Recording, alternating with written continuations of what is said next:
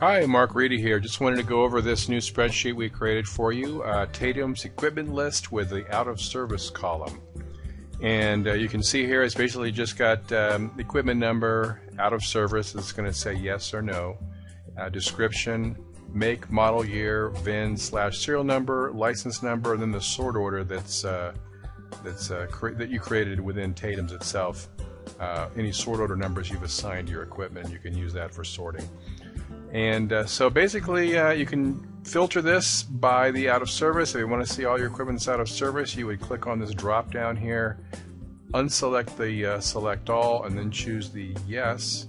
Click OK, and that shows you your 2 pieces of equipment out of service in this particular database.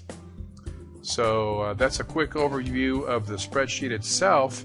And now I just want to quickly go over how to connect the spreadsheet to your Tatum's data. So what you want to do is, if your Tatum's data is on a network, or if you have a 64-bit version of Windows, then when you open the spreadsheet, it's not going to connect directly to your data file.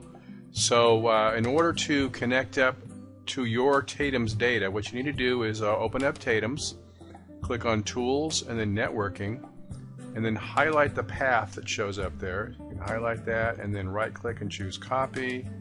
You can close the networking tool out and then go back over to the spreadsheet, click on the data tab and then connections, and then click on properties, and then click on definition, and then inside the connection string you're going to see some information there right after the data source equals, where it says C:\program files Tatum's 2005 /Tatum's 2005 be.mdb.